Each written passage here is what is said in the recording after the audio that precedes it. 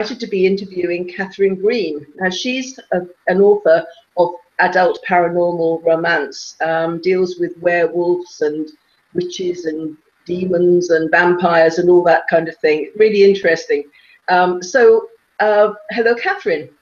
Hello, Sue. Nice to be here today. Okay, so it's over to you, really. So who is Catherine Green? Who are you as a person? Who am I? That's a question. Well, online, I masquerade as Spooky Mrs. Green. That's my main blog, and all of my social profiles are listed under that tag. I wasn't always Spooky Mrs. Green. It came about when I first joined Twitter a few years ago, and well, more than a few years ago now, actually. At the time when I joined, I was planning my wedding, and I didn't know what Twitter name to take. So back then, I called myself Nearly Mrs. Green because, I was just obsessed with wedding planning. And then once I got married, I thought, oh, I better change that. What should I change it to? And then I was in the throes of ghost hunting. I was out just about every weekend doing hunts with a group called Northwest Spirit Seekers, exploring haunted houses and castles and stately homes and even underground tunnels and all sorts of places.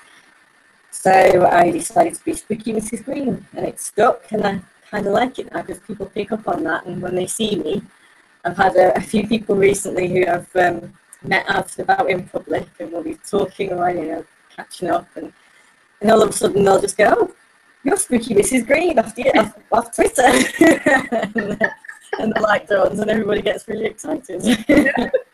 I think it's perfect actually for what you do. Because what you do is kind of what you write about is quite spooky. Well, it is. Yes, it's. I mean, it came about really before I even got published, so it was quite handy to have that name to apply everything to, because that is just my fascination, is everything that is supernatural. How did you get started with? How did you get started with the vampires and all that kind of thing? What drew you to that specifically? It wasn't always the kind of the vampires and werewolves that I was interested in. When I was a child, I was fascinated with ghost stories. Any time I heard about something that was repeatedly haunted or a local legend, my ears would prick up. I would be really excited, and I'd want to know all about it. Things like legends of cursed trees, and one of my favourites as a child was the legend of the Chained Oak at Alton Towers theme park in Staffordshire, because I grew up near there, and Alton Towers has always been sort of central in my life and those of my friends and my family. And we went and visited the actual real life chained oak tree in the woods, which it's just fantastic because it set my imagination wild going up there. It still does now whenever we go for walks. I just love visiting it.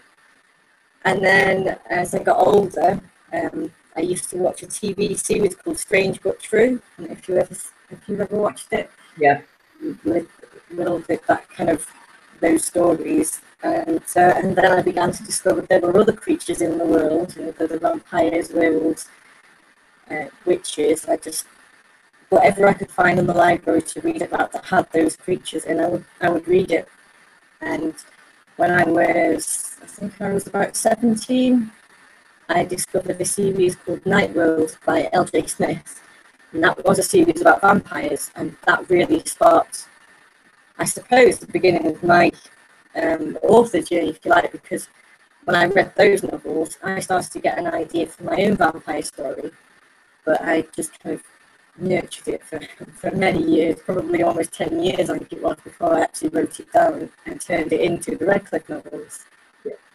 It's interesting because Catherine is one of the very valued authors on Soulfully Connecting, and one of her articles she wrote about just seeing a neighbour and creating this story, and that fascinated me because it's you could just bringing just normal things and creating something with them. I think that's Is that what you've always done from a child up? Just created stories around people?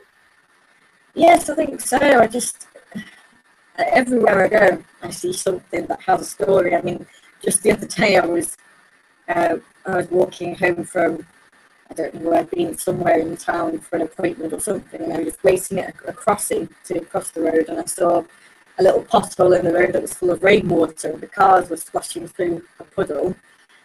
And I just started imagining a little bit of a story about that pothole or that little puddle, just completely out of the blue, but it kept me entertained while I waited for the traffic lights to change. And I know you've got 2 young daughters. I suppose they have the advantage of having an imaginative mother with the stories. Yes, I think they do. We do love making up stories, and I mean, I was very proud just a few weeks ago. My elder daughter, who just turned 5, she came home from school with a certificate for beautiful handwriting, and I was very proud. I said, "Oh, you've got that from your mother." Yes, they do love their stories. They're always wanting to do writing like mummy, telling tales. Yeah, I mean, I like writing and stuff as well, and it's just, and I don't like writing factual stuff. It's all pure imagination, and you can do anything. You just let your imagination run wild, and it's great not to be tied down to actual facts, isn't it? It is, yes, and that's it. I like to think about the extraordinary within the ordinary world, because sometimes the sort of the real world gets a little bit monotonous, and sometimes it's not so pleasant. And actually, it's quite nice to have these other worlds and other creatures existing among us that we can, dream about and create, just to liven things up a little bit.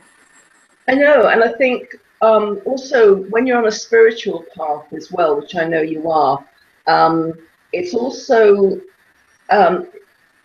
you wonder what's your imagination and what's actually being sent to you.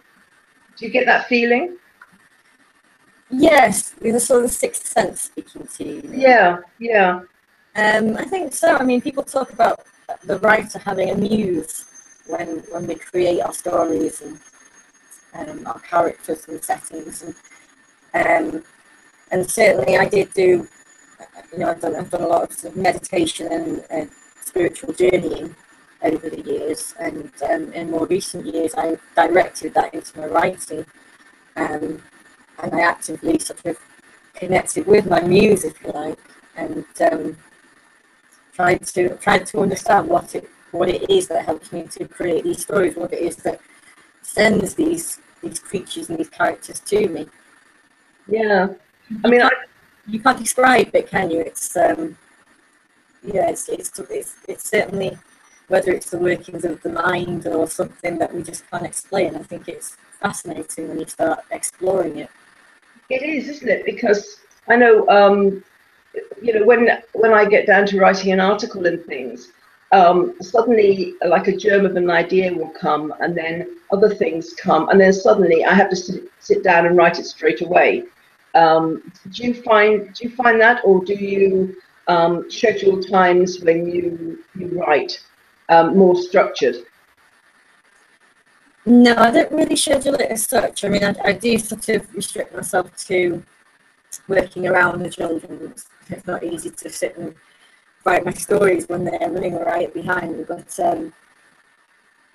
I think in terms of the actual creative side of it, I have to write it when it's there, and I'll set myself out a time slot. If I feel like I need to do something and I've got this idea in my mind, then I'll perhaps sit down for a couple of hours, maybe during the day when they're at school, or in the evening when they're in bed.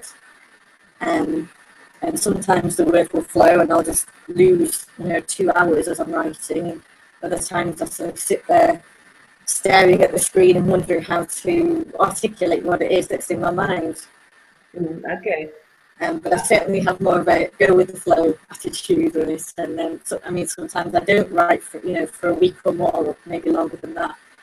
I won't write anything new, but I'll just work on existing projects if I feel like that break. I'm a great one for going with the flow myself. I think that's the only way to go, really. What are your major challenges with being an author? For me, it's the PR side of things. Yeah. It's very challenging now to get your voice heard out there, to get your book seen by the people that want to see them. Yeah. I mean, as much as we are constantly being told that ours is the social media revolution, and we have so much access to communication nowadays that we didn't have, say, I don't know, 15, 20 years ago. It's at the same time, it makes it more difficult because there are more and more people with the same sorts of messages trying to make themselves heard. And it's not really about who shouts the loudest nowadays, it's about who shouts in the right places to the right people that can project them into the conscious mind. And when I just want to spend my time writing more stories, I'm having to break away from that and focus on the promotion, the networking, and getting some advertising out there, and I have to do all of that myself. So it all takes time and takes the time away from the creativity. Yeah, the social media world has really taken off. There's so much variety on there as well, and there's an awful lot of rubbish that goes around as well. So it's difficult. I find I kind of get overwhelmed with all the social media that comes my way, and you think, well, what do I look at and what don't I? It's and that's time consuming, actually, seeing what comes into the inbox, as it were. And I remember somebody on Twitter once, and it was funny. He put, "I've been away for a minute. What have I missed?" Yes, it's not right. I know. It amazes me when I'm on Twitter and I'll just sort of flick onto my Twitter feed just for a quick update on something, and within 30 seconds I've got about, I don't know, 100 new tweets to read, and I just haven't got a clue. I just can't keep up with it. I know, but then also you can't just post about your own stuff. You've really got to communicate with people, because it is a conversation, and I think that's the issue, isn't it? It's finding time to communicate to a lot of people. That really is quite an issue.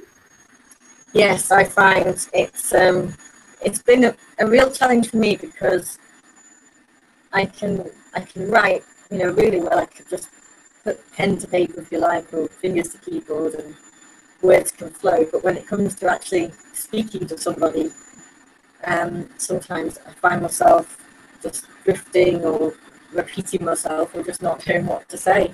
Yeah. To do that on a social platform, and and give people something more exciting. It's a study of its own. Yeah, small talk isn't easy, is it? When you've got a definite message to pass on, it becomes it's not always easy.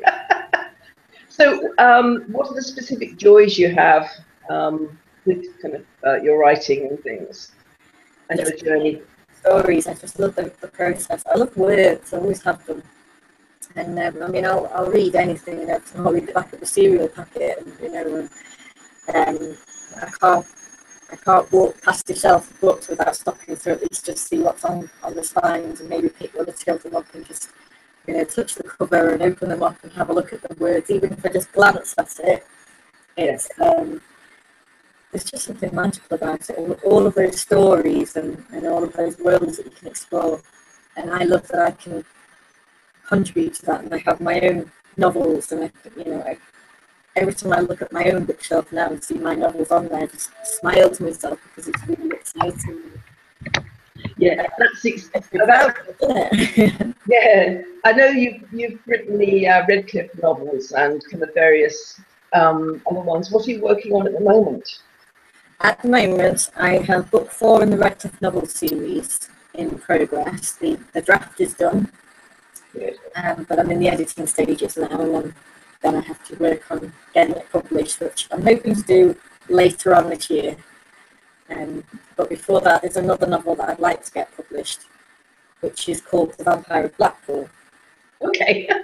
And that's not a regular. My dad came from that part of the world, so I'll be interested. Pardon? My dad came from that part of the world. So. Right, yeah.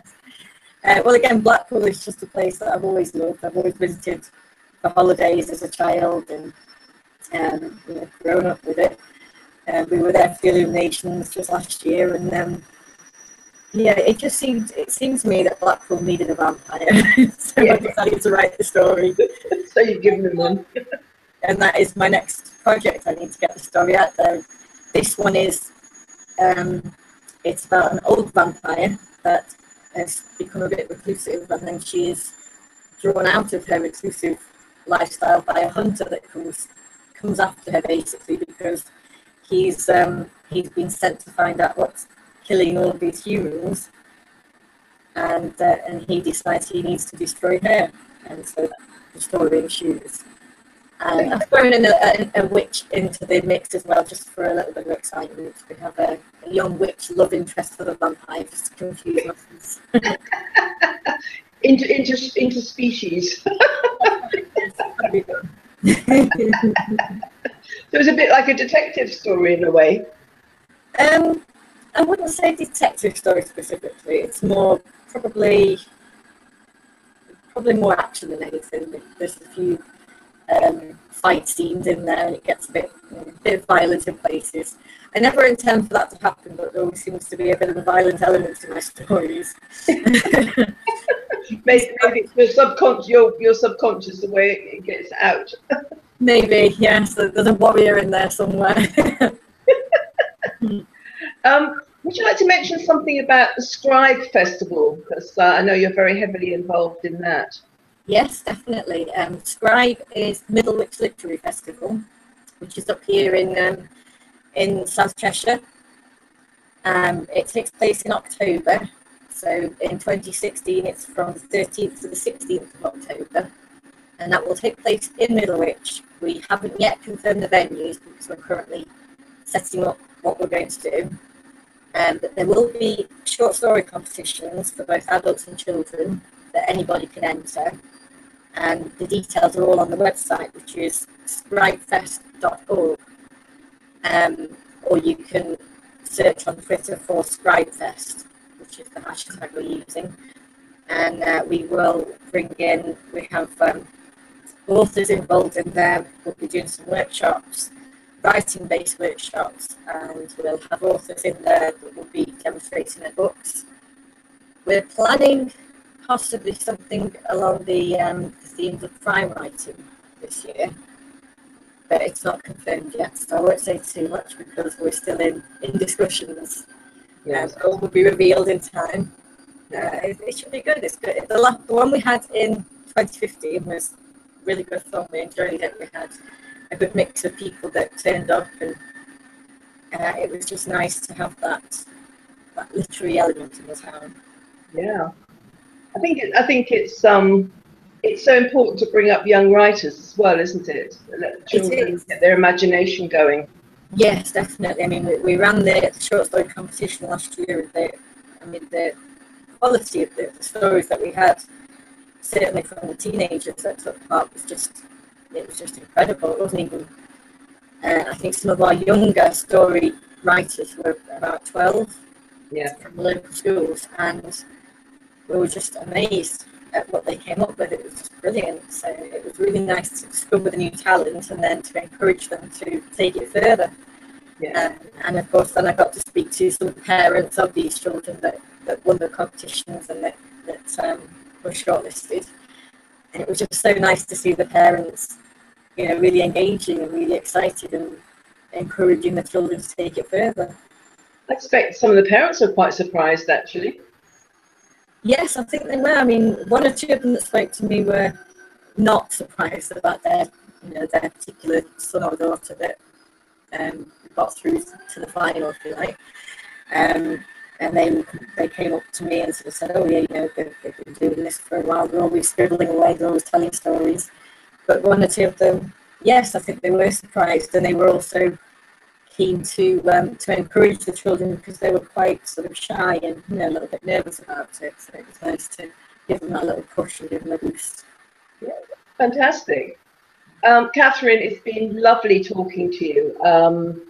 And if you want to, you can find Catherine and her writings on Soulfully Connecting, which is www.soulfully-connecting.com. But if you'd like to contact her directly, go onto her own blog, would you like to give all the details, Catherine? I can, yes. So as we mentioned at the beginning of the interview, I am Spooky Mrs. Green across all the social networks. So my website is spookymrsgreen.com, or on Twitter I am at Spooky Mrs. Green, and the same on Facebook and Instagram. I also have here, if you can see that, a little picture there for people that maybe don't know the Redcliffe novels. Oh, right, okay. There is a little picture of the novels for people just to take away. Yeah. And if you, Catherine is actually, has got a listing on Soulfully Connecting as well. I keep holding it up because you need to say something and your picture will come up and you can see the picture. Right, okay. So there we are, Spooky Mrs. Green. And that's examples of a couple of my novels. They're available on Amazon, but they are also available on lots of other websites. You can get them on iTunes, Smashwords, Barnes & Noble, Waterstones, and in your local library. Okay, that's fantastic. Well, as I said, it's been a pleasure talking to you, and please get in touch with your internal vampire and have a read of Catherine's stories. Great, thank you very much for having me, Sue. My pleasure. Okay, everybody, this is Sue Ellam signing out. Bye for now. Bye-bye. Bye.